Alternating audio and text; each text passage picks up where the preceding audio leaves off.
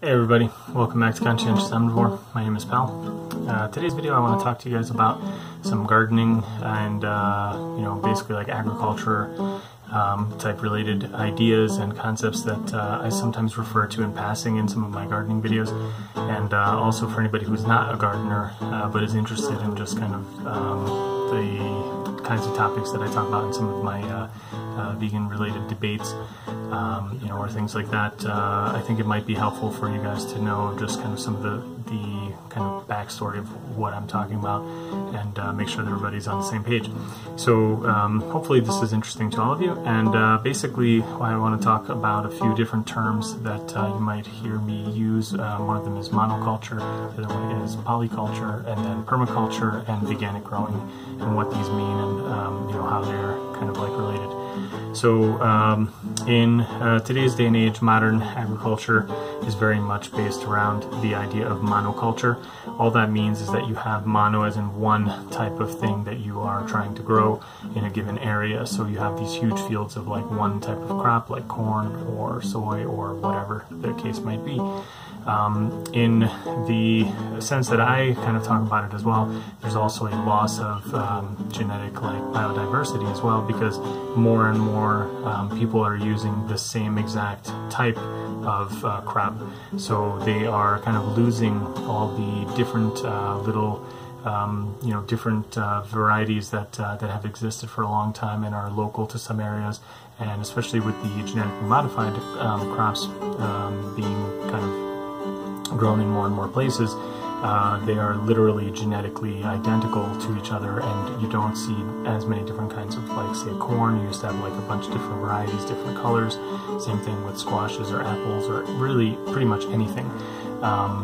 Plants are just like animals and people. They are changing over time, and they do cross-pollinate, and they do develop different kind of like characteristics as time goes on, and you can definitely get things that are suited to local conditions. But what happens in monoculture is you kind of ignore all that and kind of work against nature and just force everything to grow that one particular type.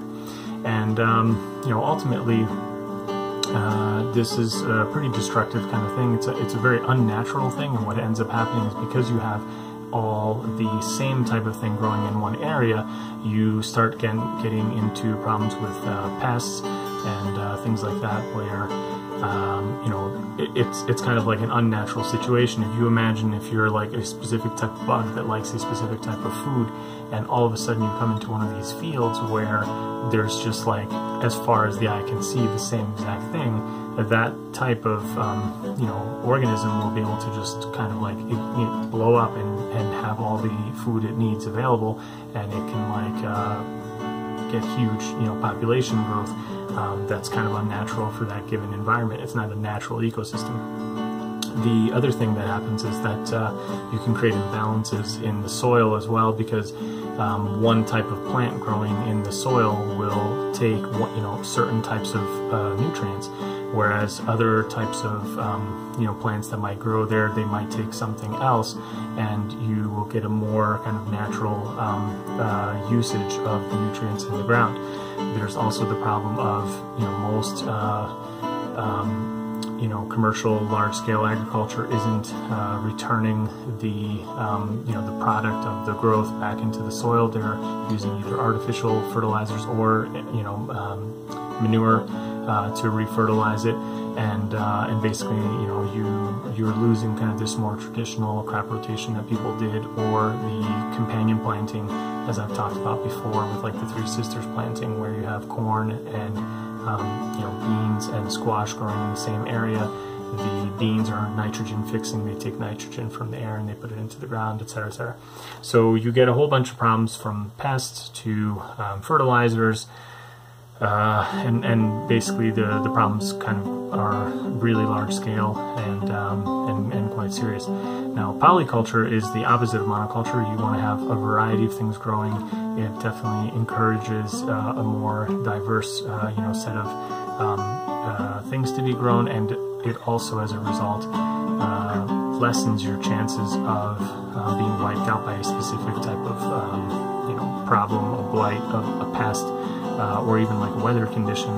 Like if you're only growing one type of thing that all fruits at the same time, you could get a late frost or a late, like an ice storm or something, and it'll like crush all your small fruits, and then you have no harvest. Whereas if you had stuff that was like split up where it was going to produce fruit for you later, that might still save you, and you get some harvest. So there's a lot of benefits to having polyculture. The reason why it's not more popular than it is that it's a lot harder to mechanize.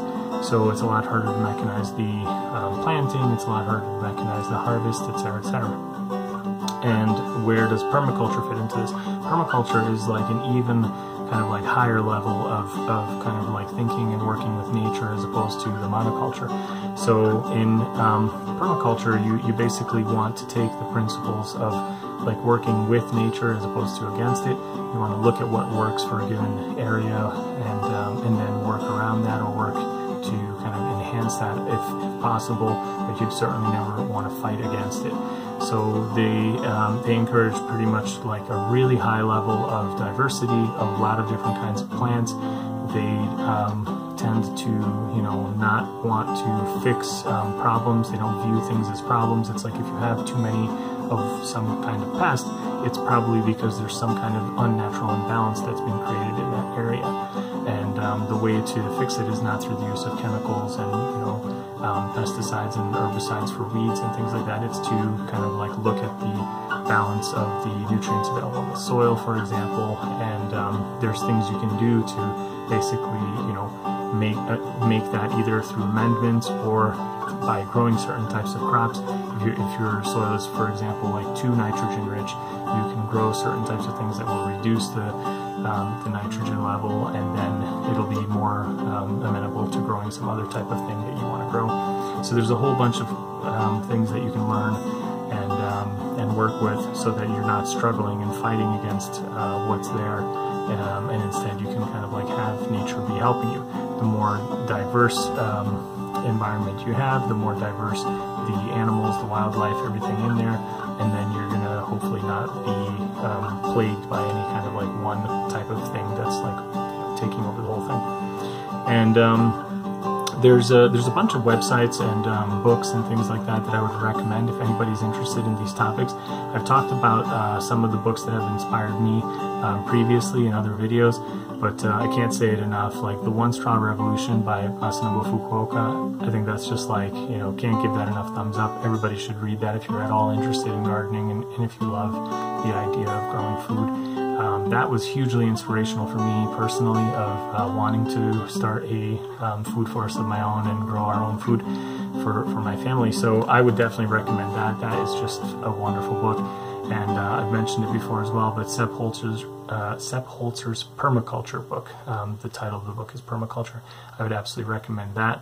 And I just can't say enough good things about that. And that book gets very nitty-gritty down into like specific things that you can do, and he tells you about companion planting and things like I mentioned, like what you should grow if your soil is either to this or to that, and how you can work together to basically like get a very effective garden without the use of chemicals and pesticides and herbicides and other like external inputs. So I think those are very handy. I would definitely recommend those, and I would also recommend some additional channels here on YouTube that you would probably enjoy. One of them is called the Gardening Channel with James Prigioni. I'll have a link for that down below. And the other one is Planting Freedom with Aaron. Those guys are both really great. I've given them shout-outs before. If you go over there and like their content, just let them know I said hi and sent you. And yeah, those guys, they are phenomenal, like inspirations. They both have wonderful gardens, wonderful attitudes to the garden, and I can't say enough nice things about the way they look at like growing, and yeah, both of them are huge Masanobu Fukuoka fans, and that's like I don't know, for me that's like the number one inspiration. So James in several of his videos talks a lot about Geoff Lawton, So did I say his name right? Ooh, man. I don't know if I got his name right. I feel hurt. No, Geoff Lawton. Sorry, Geoff Lawton, not James.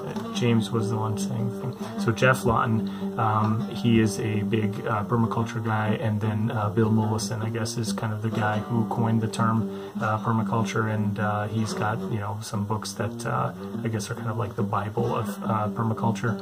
I actually haven't read those, so I can't really speak for them personally, but knowing what I think of James, and he views that book very highly, so I will definitely try to get my hands on a copy of that at some point soon. And I feel like, you know, I'm still learning, and I'm still just at the beginning of kind of my gardening journey and learning about the food forest creation. And I get inspired by these guys, so definitely if anybody's interested, like, go check it out. And you know, really, I just want to touch briefly upon kind of some of the things that I view as a benefit in you know, permaculture, is that we can work together with nature. We can create habitat for wild animals, whether they're, you know, small in the form of bugs and bees and things like that, or larger as in the sense of, like, you know, we're not going to be poisoning animals that are typically viewed as pests, like voles, moles, rabbits, mice, you know, things like that. You can definitely create systems where they will not be a problem to you, and you will still be able to create habitat for them. So I think that's wonderful. And the other thing is that yeah, you can work with a system in mind where you are trying to plan so that you try to minimize any of the kind of external inputs that are required. So when I talk about my garden, I'm talking about a veganic garden. I do not want to have animal inputs. There's actually some kind of, you know, gray areas there where I actually wouldn't necessarily have a problem with you know, the use of animal manure if I knew that it was from animals that were not you know, being harmed or abused or exploited. And certainly, you know, I think like horse manure might fall into that category, although there's some ethical concerns about horseback riding that I don't really want to talk about in this video because it's not pertinent. But I also am looking into the use of human manure, or who manure. I still need to do more research on that, but at some point I would probably want to begin doing that as well. And yeah, it's just a whole bunch of interesting things to look into and learn about. And it's certainly possible to do veganic gardening. So I think, you know, from if anybody watched the debate with Dr. Avi, we talked a lot about conventional versus organic farming.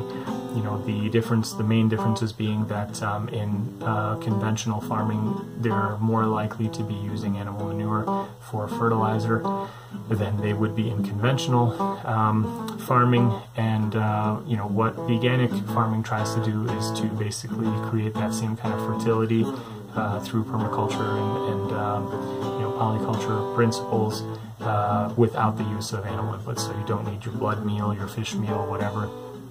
And these are all wonderful things in my mind. So it's certainly possible, it's doable. There's a lot of farms doing it already, and it's an increasing number of farms that are doing it, so it's a growing trend.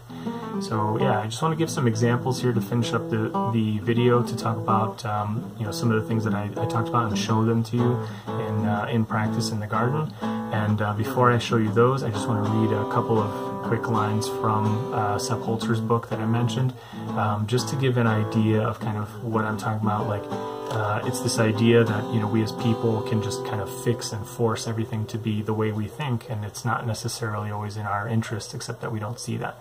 So he's talking about ways to regulate problem plants like weeds and things like that, or things that we think are problem plants, and why, you know, sometimes this can be kind of like a bad road to travel. So he says, controlling and regulating things on a small scale is quite simple. Almost any desired effect can be achieved with manual labor, which leads many people to take their obsession with order too far.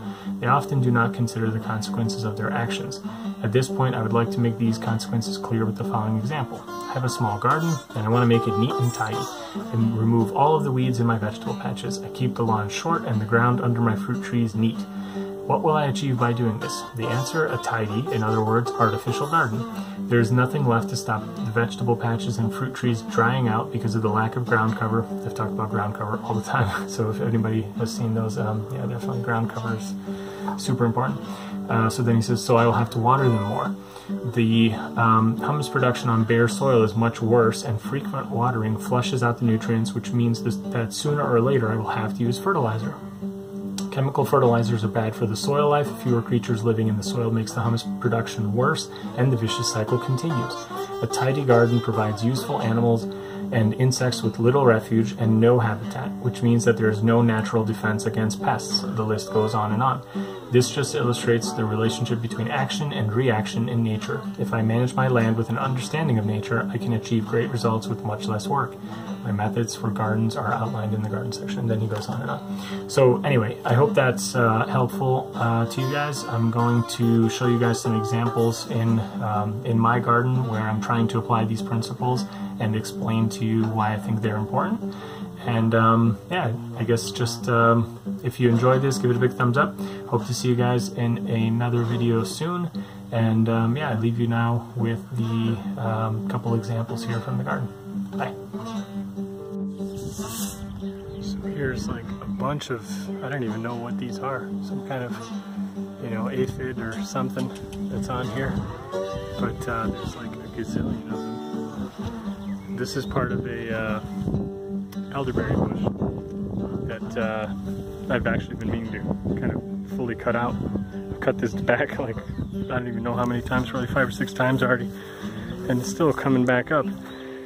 But you know, this is a good example of what I was just talking about, that I don't know what these things are, but I could take the view of like, oh, there's some kind of pest, they're gonna harm my fruit trees or do something else that I don't want. But as long as they're on this, which I don't even care about, and isn't even producing fruit for me, maybe they'll stay away from my plum trees. So I'm not going to worry about it. You know, this is a kind of a classic example of like, maybe there's some kind of imbalance that's already here, or that I've made unwittingly, and unbalancing this even further by, you know, quote unquote, controlling this situation, I may actually make it worse. And I don't know. So I think the thing to do is to observe and really, you know, learn more about this situation before I do anything, and don't just jump to rash conclusions. I don't know what those are. I'm going to try and find out. But in either case, I'm going to leave them where they are for now. We're here at the apricot tree, and you know, this is an example of the thing I'm talking about, where you want to plant some you know, herbs and other kinds of flowers and things and chives and what have you, that will help. So what we've got here is some basil and a little bit of dill that grew in there by mistake. It was just in this little pot, and you know, just wanted to get this planted here and show it to you guys. So hopefully that kind of takes off, and we've got you know, some asparagus that I want to plant nearby as well, and there will be more things coming in kind of around the tree, and I'll probably be expanding this mulched area as well around it. Just want to quickly show some spider webs that I got here on the tomatoes, and you know, this is exactly kind of what most people would think, like, oh, there's some kind of bugs in my garden. It's like, spiders are great. I'm happy to see these spider webs. It means there's a good, healthy, you know, system for them here, and they're probably keeping some of the pests you know, from destroying our tomatoes. So this is great. I don't mind this at all. Just wanted to point that out real quick. So a while back I did a video about a little side garden that we started at my in-laws backyard, and I just wanted to show it to you guys and correct some things that I had said that I actually was misinformed about. I think I showed you guys that some of the tomato plants that were growing in here really nicely, I had thought that my wife and my mother-in-law planted those, but as it turns out, they are volunteer plants that grew out of the compost that we put on the soil here. And it was actually just a fortuitous chance that these tomatoes grew. So all these tomatoes here in the back, the ones up front here, the ones out here, these are all just grown out from the compost. Look at these beautiful tomatoes here. And these all grew out of just throwing the compost on here, and these just, you know, came up like by themselves. I mean, look at these tomatoes. They're amazing. You gotta come in here and pick some, actually. There's a bunch back here too, and over here on the side, just lots of them. These are all, you know, ones that grew up just unintentionally. The ones in the back here, my mother-in-law actually planted. So that back row, she actually planted. And then I think some of these were from her last year garden that just came out and sprouted on their own. But pretty amazing that, you know, the stuff just grows out like this, all on its own. And just a quick update here, you know, some of the things aren't doing so well. So like our artichokes kind of grew to a point and then they just, you know, have kind of stopped, and it looks like maybe something is attacking them. So I'm not sure that they're doing too well. But, you know, this is kind of the beauty of permaculture. You kind of roll with the punches and take what you can get. You can see that some stuff is doing quite well. There's even some tomatoes way in the back over there. They've fallen over. They should have been staked out. But yeah, I mean, we're still getting some sorrel. There was a bunch of lettuce that we got. There is, you know, a bunch of basil that we got out of here. There was some dill, like lots of, you know, great stuff growing here. And look at this sage too. It's really beautiful. This has done really well. So I'm actually happy about this. And then, you know, what makes it even more interesting is that I'm going to show you guys another section of my in-laws' backyard. My mother-in-law is a very avid gardener for flowers, and I'm going to show you guys her side flower garden where she also put a lot of compost. And look at the volunteer plants that we got there. I'll show it to you next. So she's got quite a large flower garden. There's like a flowering tree here. She's got these big yellow flowers. I don't even know what all these flowers are. There's just tons and tons of them. And she does a lot of work in here. She does a beautiful job keeping up all her flowers and reseeding things. And she's got stuff that's annuals, and there's stuff that she's got perennials. She's got everything in here. There's an amazing mix of flowers, and they're quite beautiful, which is obviously great for the bees too. You can see a bunch of bees back there right now hanging out. And yeah, they're very pretty as well. This cherry tree is a volunteer plant as well, which is funny. But then if you start looking around, look at that, tomatoes in the back. There are tomatoes in the front. There are some ripening right here. Look at these tomatoes, they're just wonderful. These all grew up volunteer plants from the compost that just got thrown on here because the soil was getting kind of worn down, and so she amended the compost in here. My dream is to convince her to not weed so much, but she actually usually weeds this down and kind of like strips it back after all the flowers are done growing. But you know, that's kind of a future state. Maybe I can convince her of that. Look down here. There is a little melon growing out here. So this is just awesome. I mean, like, you can't, hey Frishy, you can't beat this. I mean, there's just free food growing up, like, all between, you know, these plants in here. There's a bunch of beautiful flowers. I think this is part of the melon as well here.